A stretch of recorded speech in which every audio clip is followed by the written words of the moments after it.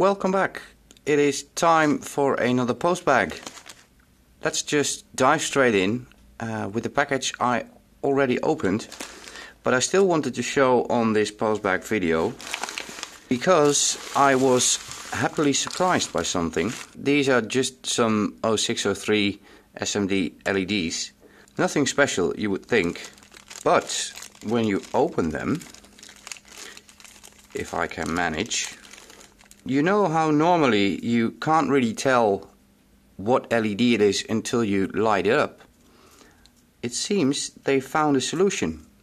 I don't know how well this is visible on camera, but the plastic cover that is on the tape has a different color.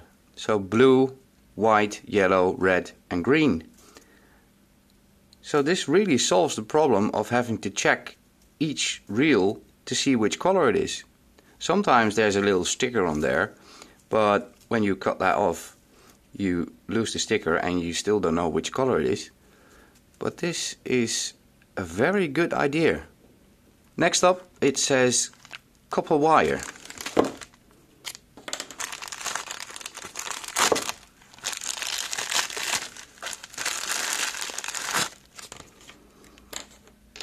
And it's I believe enameled copper wire, 0.2 millimeters, and these go with some other. I shouldn't be pointing at myself with this sharp knife. Wait a minute. I am doing some experiments with copper wire and ferrite rods or iron rods. Here's one of them. Basically it's just some playing around, but I wanted to see the different effects the different gauge of wire has, and also see what type of core works the best. I'm going to do a separate video on that, but some more copper wire for some more experiments. Next it says spring test probe. Let me feel where it's kind of safe to open it. And these are some Pogo pins.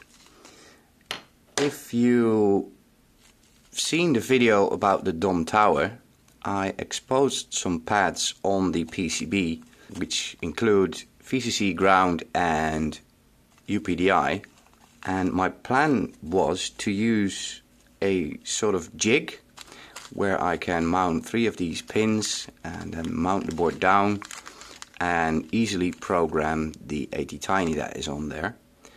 Let me grab the PCB. So here's the Dom Tower PCB with the pads, which currently have some solder on them because I just soldered some wires to them. But the idea is, if I make a jig which the PCB will fit in this way and mount some pins on a prototyping board or some other way, I could just squeeze them down onto the pads.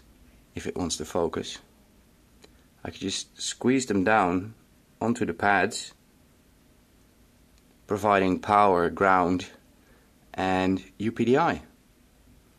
Next one, no description, it's a surprise.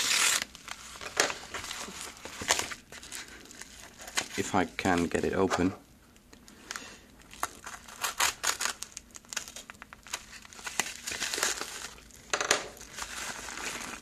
There are some loose transistors in there, and also a bag of chips. Let's first look at the transistor. This is a NDP6020P, which is a P-channel MOSFET. It's a logic level P-channel MOSFET. I do already have some N-channel MOSFETs, the IRLZ44N, and this is a P-channel MOSFET, which I can't remember why I bought, but I must have had some plan for these. Anyway, I now have 1, 2, 3, 4, 5, 6, 7, 8, 9, 10 of them, and as soon as I remember what I was planning to do with them, I have 10 of them. The other thing that came in the same package are some ICs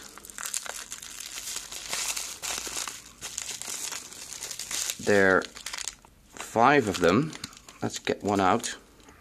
And these are some OPA2134PA, the ones that go into the mini amp.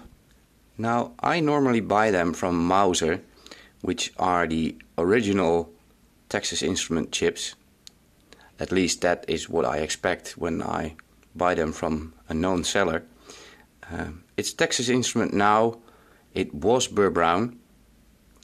But these are from China, and I have no idea if these are real.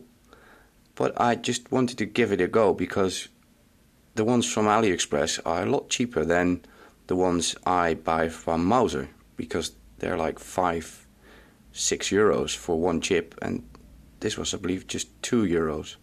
So I'm not expecting these to be real, and if I'm going to sell the mini amp kit, which I'm planning to do, I will use original chips.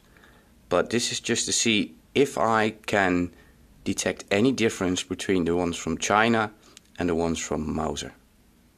Next up, integrated circuits.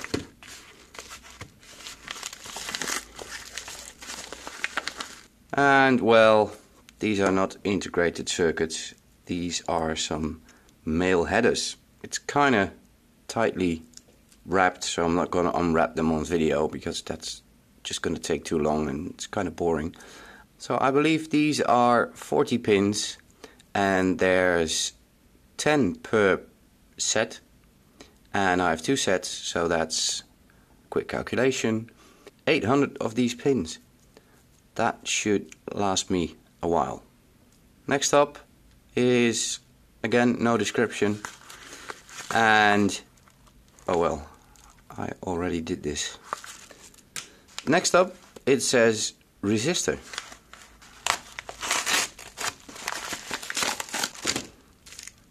And they are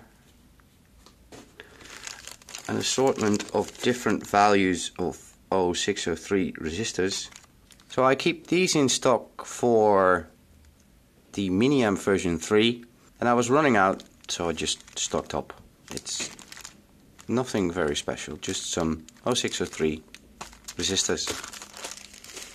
Next, ferrite rod.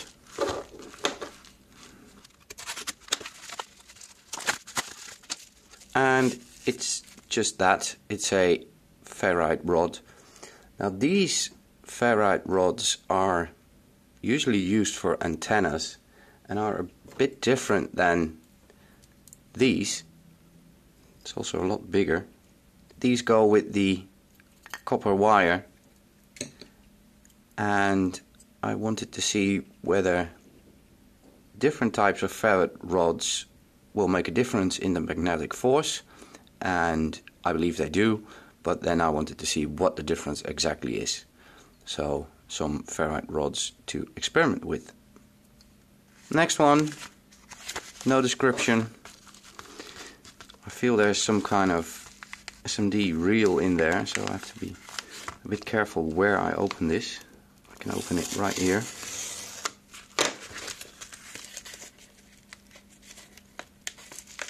Well, that's not open. Again. Well, they are resistors. So they're not marked on the reel itself, so I have to actually look at the resistor to see what value it is. And it's kind of hard to do while filming. Yeah, I believe these are the same as these, only from a different seller. When I order something and I'm actually waiting for it, I usually order the same thing from multiple sellers and hope one of them gets here pretty quick. But in this case, they both arrived at the same time. But you can never have too many resistors, right? And the last one for today, electric soldering irons. Now I do have an idea of what this is, just by the feel of it. And it's one of these. So this is one of these brass soldering iron cleaning things with a holder, and I already have one of these cleaning things. Oops. But I forgot to order a holder for it. So what I actually have been using is just a glass bowl with the thing in it. And it actually works quite good. But it doesn't really look professional now, does it? So I ordered one of these, which then the brass thing goes in.